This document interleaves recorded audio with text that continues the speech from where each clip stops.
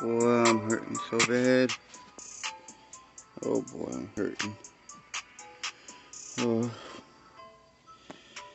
shine some light around. I got the last bolt. Actually, there's two of these studs for the top of the bell housing.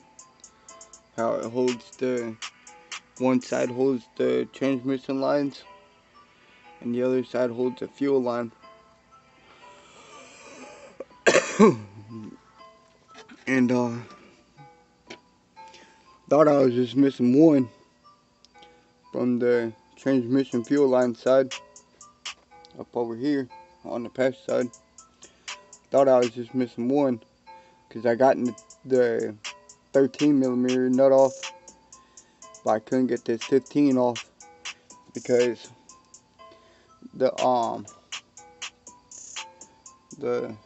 firewall being a little close and don't have the angle to get to it. But also couldn't get those pieces where the other people cut the exhaust off. The previous owner, they cut the cats out, so I couldn't get those off recently. But I gave it another effort to get them off, so I have a little bit more elbow room to get my arm up in there, and I was able to squeeze my hand between the firewall, or the bottom of the firewall, the transmission line, and be able to reach up there to the top of the bell housing to get to that where I was able to put the ratchet, the wrench, my little 15mm wrench. I was trying to get, like I said in the last video, I was trying to get a set of the stubbies, little half a wrench, but they were a little bit too much money. I couldn't get them the other day, so I was able to barely get up there and have the wrench on that bolt and push up. Anybody knows that's a lot of torque power. Powerful. To be able to push up like that. So strain the heck out of my arm, my forearm, and palm of my hand. But a lot of pressure to push my foot on the ground. Presenting the Nissan Altima. I was listening to Impossibly Smart. CJ on 32s in Florida, and usually it stops playing the video while I'm recording, but apparently it didn't do it this time. So I'm gonna go back to see if it was playing. See y'all in a minute. Alright, so yeah, I'm back. Hopefully that doesn't get me copyright, because as you can hear, I have the picture-in-picture right over about here is the video of CJ on 32s last day in Florida, and it was playing a commercial ad, so hopefully that beat don't get me copyright. But yeah, I had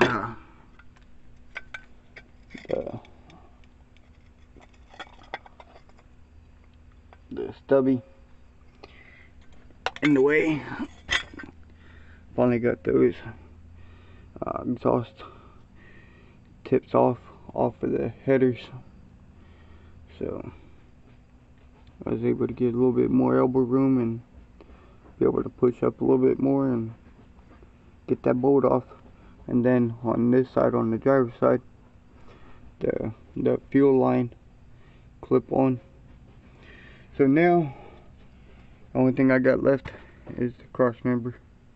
I got the transmission mount bolt out, so now all I have to do is support the transmission up, get that bolt the stud out of the transmission mount, and then be ready to take off the cross member bolts, and it should be all ready to come down. So I'll try to get out there to that dude Albert's house tomorrow to bring him the fender that I bought for the 2500.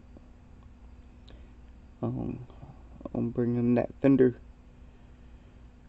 for his other 2500,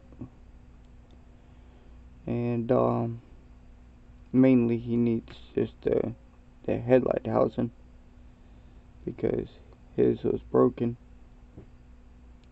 but it gives him an extra fender I don't care about. And I was going to bring my winch up there to show him I have a 12,000 pound winch to he's talking about scrapping 2 of his vehicles there, and use my car hauling trailer to haul his cars, because he was gonna hire a scrapper to come and get it. But since I will be having that dually, I can use my car hauling trailer for the main purpose I bought it, and haul some cars to the scrapyard. So work. But so the other transmission on the other truck is ready to come down. I just got hung up way too long and not being capable of getting dirty, getting down here to get things achieved. But now I'm a step further. Sorry I didn't go live last night, well, yesterday when I was playing with the kids in that video. I talked about going live, and last night it rained, so I couldn't come out here last night. But not raining tonight, so I was going to go live, but kind of a late start. Me and Shandy and the kids had to do a Thanksgiving dinner tonight because she works on Thanksgiving on Thursday. So we cooked up some ham and sweet potato casserole and green bean casserole and all the little here and there stuffing, sweet potato salad and cranberry sauce and some ham. So I'm clean up and go take a shower tonight, shave my head again. My daughter says I gotta keep my face shaved now, and she get mad. I'm starting to get stubbies,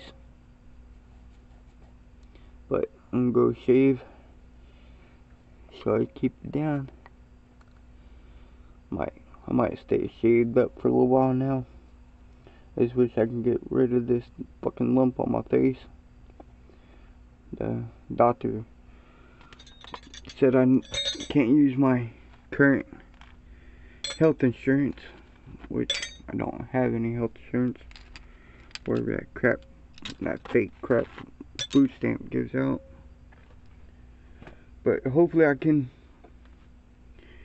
be able to get health insurance here soon once I start making some money with this diesel truck I'm getting. So truck, work, health insurance, cut my face off. Oh, and that thing back here, same thing. So need to get some parts cleaner and clean some oil off the bottom of the motor and make sure there's no oil leaks. I haven't seen any, but there is setting oil, but I think it's just from previous use. And no, I drained the oil a while back, so it looked pretty good. Still gotta take off the red oil filter there. But, so, salute, blessings everybody. Thank you for everybody's comments, motivation, and here and there. See y'all in a minute. So we're having fun. We got this hub. We got this rim. A little flat tire. Got bullet hole rim. My buddy Albert had it on his boat. But let's see if I can find, there's one stud.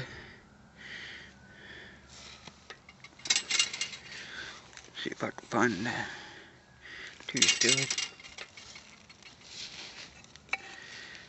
Three studs. Might be, yeah, there it is. So, this lug nut wouldn't come off the rim. And I was trying everything. I was trying torch, impact gun, and it still wouldn't come off. So it was pretty well seized on there. Nothing. Can't WD-40. So I took the grinder to it, cut the back of the stud on the hub. So finally got it off, and we saved the rim. It needs to be cleaned. So I'm punching out the other studs because he's going to try to save it. It might clean up okay, and those marks there from the grinder ain't too bad. He can put it back on the boat trailer. I'll probably tell him you might as well, because these little in the studs, there's these little ridges that grips the stud to the hub when you press it in. It doesn't look all that great, but it can be used. But I'm just doing a little side job for him. I'm about to go get my tire machine and dismount the tire from the rim, so when I take it back to him tomorrow, that'll already be done. Just doing some side work for him. I went out there earlier. He had two lug nuts on that was stuck on the rim. It was like here and here. There's two lug nuts. When I was there, I had the impact gun, a pair of vice grips. I got one of the studs off with holding the vice grips on, and used the impact gun to take the nut off. But then this one wouldn't come off, not even with the heat from the torch. So that's when I decided to take the grinder to the back of it and salvage the rim. And if you need to get a new hub, you can get a new hub, but at least he has the rim salvageable. And then now, so when he was taking the rim off before, I guess he broke one of the studs. So I gotta grab a center punch out of my toolbox and tap that stud out like I just did with those ones here. I had the other four here, and well, three, because I'd cut the nut one off and punched it out through the front with my. Alright, let me grab the little light down here. So we got let screen focus. So we got my tire breakdown tool I have had for a minute. If anybody remembers when I went through the series of breaking down the tires in the backyard a minute ago. when we were over there talking, and I realized my phone had been full of videos. I deleted some just now, but that tire was on that rim, and I broke it down with my bead breaker, my little chopper right there. Broke the bead off. See the soap on it, and then my pry tools popped the tire off of the rim and be ready to go back to my buddy Albert. And he was telling me he has another tire up there at his house, so I'll be bringing that up there to him. And I got some work hopefully to do tomorrow. It's 8:30ish, almost 8:20. So I'm gonna put the kids to bed in the house, and then try to get back out here to finish getting that transmission on the ground. I got that last bolt out of the bell housing. So see y'all in a minute. Well, got another little bumper.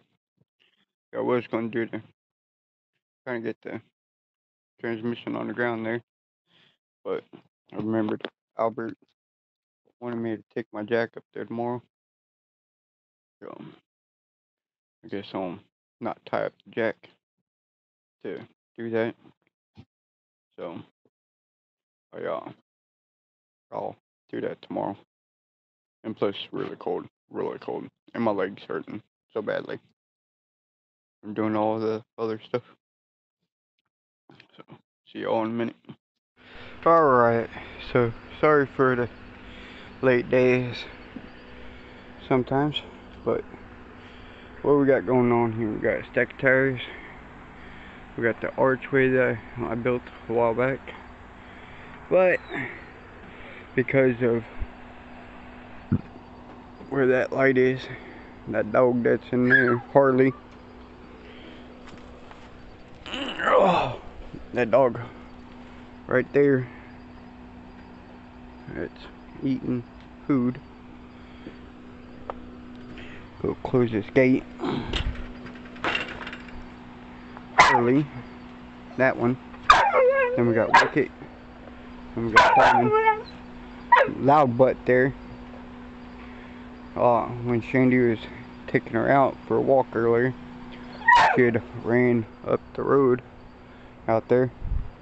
So I had to step to the big project I wanted to do, the cattle gate that I had in the backyard that I got from the neighbor. Got one half there. I cut that part down to make two halves. I covered the end of it, the sharp middle where I cut on my grinder. I covered it with the aluminum foil tape. Then making a hinge. Hand dug that. See if I have any dirt in my fingernails. Yeah, I don't have a pulse hole digger, and really I wanted it really small as possible, so I simply just hand dug it. Look, it was loose enough dirt. But so from here to here, which is about perfect, is going to be my gate to block the dogs back there. Sorry for the crackhead. I would say redneck, but this is way beneath redneck. This is a lot less than redneck. But I'll do it crackhead redneck style for now until I get my better yard set up. Eventually have a decent yard, a private fenced in yard, and then I can be able to do it all professionally, a professional dog cage setup. But we're going to cover this pole in, pack that back in, I got the height just about where I want it, right over here. So I got a lot of work to do and a little time to do it. So last night was really cold. Stop. I had the fire going last night. I wish I had enough stuff to burn right now. It's getting a little chilly, but it's still early right now. It's like 6 o'clock, 6:30. Yeah, 6:38. So hopefully it'll be still early enough and not freezing in a little while. I can get underneath of, y'all can't see right now, but the black Avalanche is right in front of me. So hopefully I can get my jack out, support that transmission in the air, drop the cross member, lower that transmission on the ground, scoot it, drag it out of the way, and then do the same to the the blue Avalanche. Sean's calling me. I'll be right back. Now that's motivation. That was a big thing I was worried about. From that edge, it'd be covered, to that fence, it'd be covered. That was a big reason why I wanted to cut that gate, because now I have 2 gates and they fit perfect. More in the daytime. More to come in the daytime. Ooh, that's motivation right there. See y'all in a minute.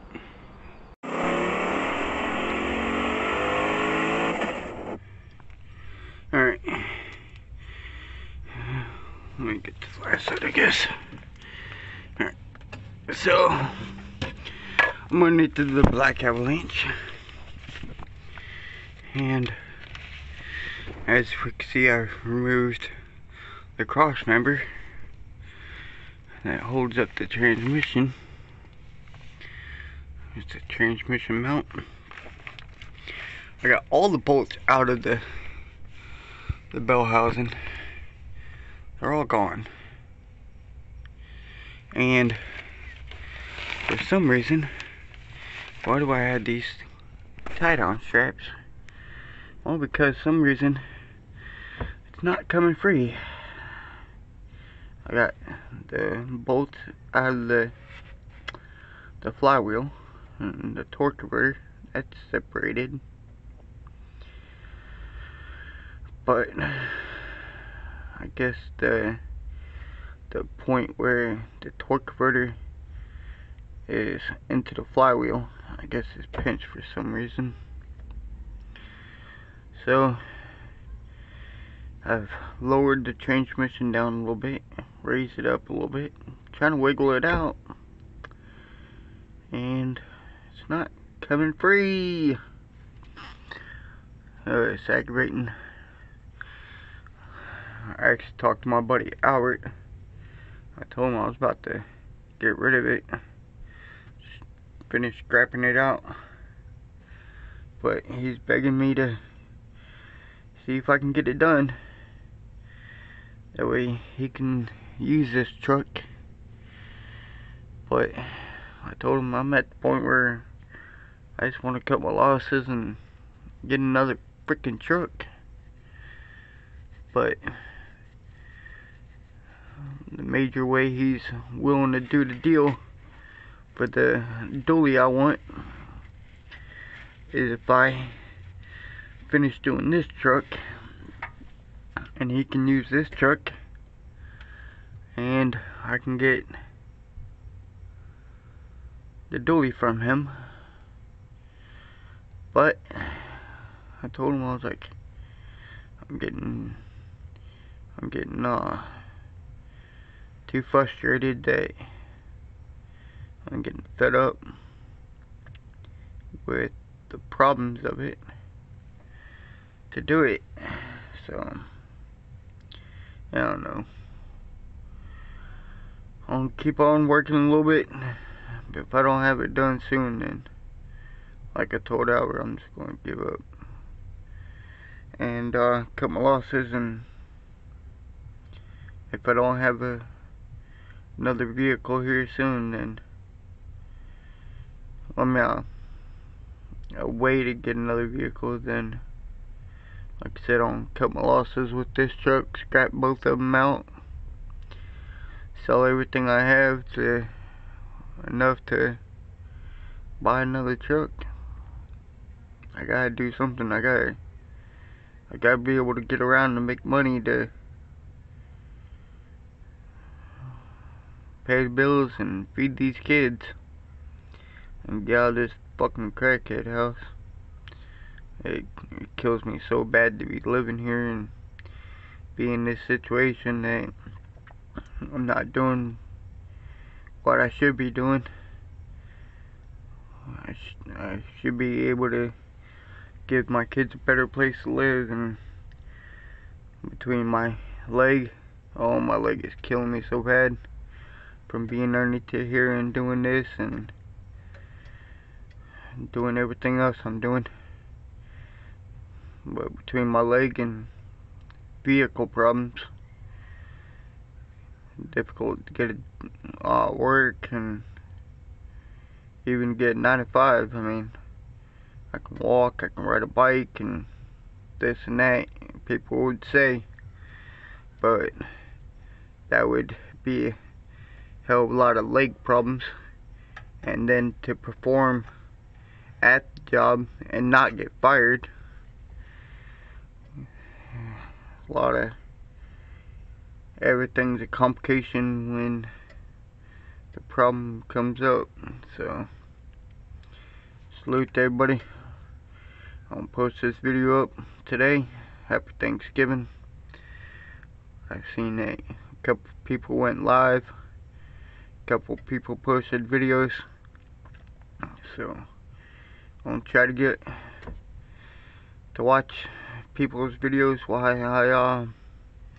I fiddle around and do some thinking. Anybody got any ideas? Huh? Alright, well, see y'all in a minute. Salute and blessings, everybody. Stay motivated. Whatever you have to do. And if you gotta cut your loss to continue to move forward, then hopefully it works out for everybody. Hopefully it works out for me here soon. I gotta do something. Kids are dying in there. See y'all in a minute.